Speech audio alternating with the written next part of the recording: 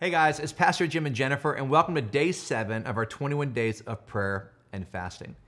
You know, one of the most life-giving recreational activities right here in Cleveland is the walking paths in the metro parks. Perhaps you've walked or you rode your bikes on the trails, but anytime you go on a new trail, there's this thrill of learning about the trail, where to cross and the streams or the campsites or the little hills you might climb.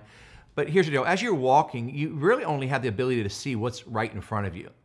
But here's the key. Right before you start the path, if you'll take a moment and look at the map will give you a perspective that shows you the whole trail.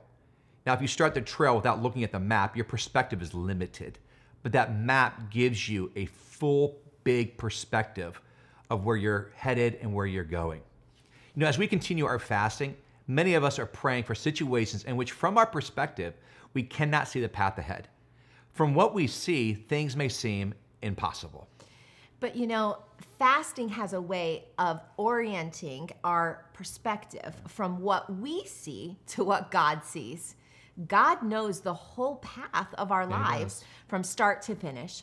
In Isaiah 43:19, it says this, that God invites us to look at things from his point of view. See, I am doing a new thing. Now it springs up. Do you not perceive it?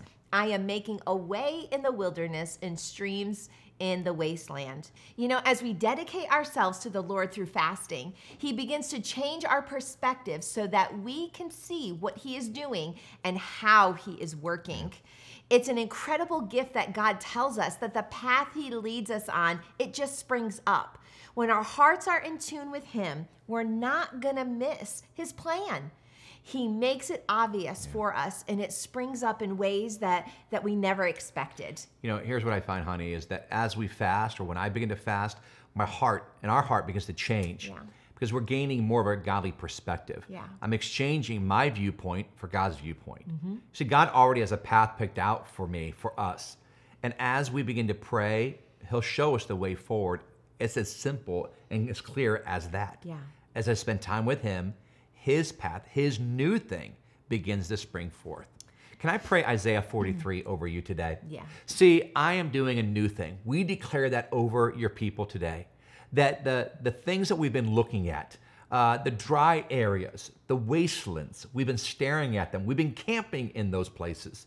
Today, we pitch up our tent. We pick it up and we move onward. We ask that you give us a new perspective to see the new things that you're doing in our family, in our finances, in our mind, in our church, in our city, in our nation. We believe that you are in control, and we choose to see the things that you are showing us and saying to us. Give us clear eyes. Give us ears to hear.